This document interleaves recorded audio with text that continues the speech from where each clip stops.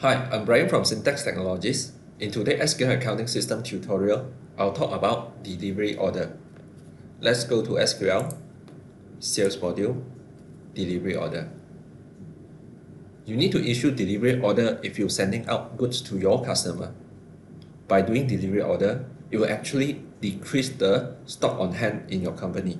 So you will have impact to your stock control. So let's go to delivery order. Once you go in, you'll see a list of all the delivery order that you have created before. So if you want to search for a previous delivery order, what you need to do is you can use different criteria or column to search for it. Example, you want to use the order number, so you just type the number at this empty space. So you can search for it. If not, using company name maybe, you can search for it. So if you want to use other criteria, very easy. Just right click any column title, field chooser. You can pull out the field that you want. Example phone, just drag. Then you can use phone to search. You don't want, click on it, column title, drag, put back. Or you can just right click any column title and remove this field. At the most left for the field header or column header, there is a small button with multiple lines. You can just click on the field that you want or untick it to make it disappear. So click on the new, then you can create a new delivery order. You can select the customer by typing in their name.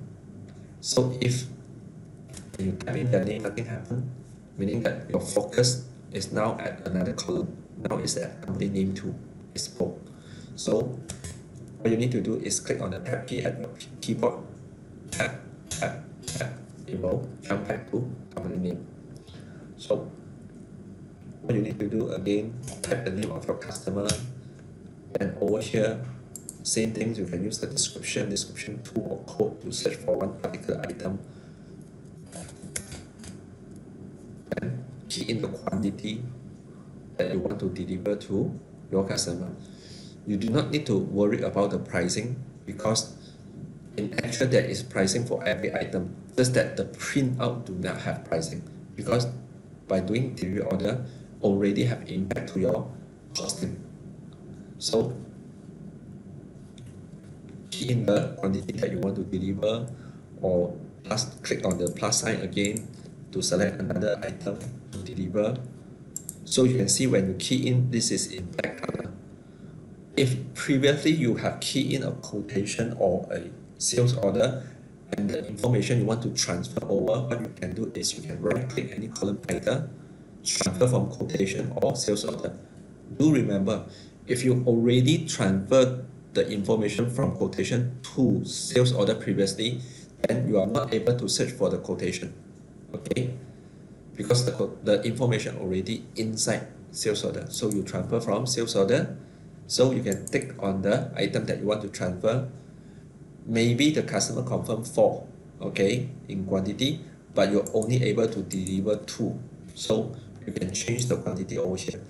But it still depends on which module you have purchased. Because if you're only using the basic, you are not able to do partially transfer and you can only do a full transfer. Then you add it inside the delivery order. So you can see that you transfer over, it will be in green color, meaning that half of the delivery is from another sales order, half of it is direct. So it's up to you. So you can save the information.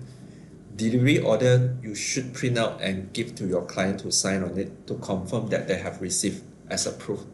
Okay, so this is the printing icon. You can just click on it to print. You do not need to worry. There's no setting inside SQL for printing. We'll use back your printer setting in your Windows. So meaning that if there's any printing problem, it always refer to your Windows printer or printing setting, okay? Or you can just preview it, click on the template that you want, so you can preview. If you are satisfied, you can choose whether to print it out or export to another PDF format maybe. Then you can email to client. So remember, delivery order will actually deduct the stock quantity on hand. Well, that's all for delivery order.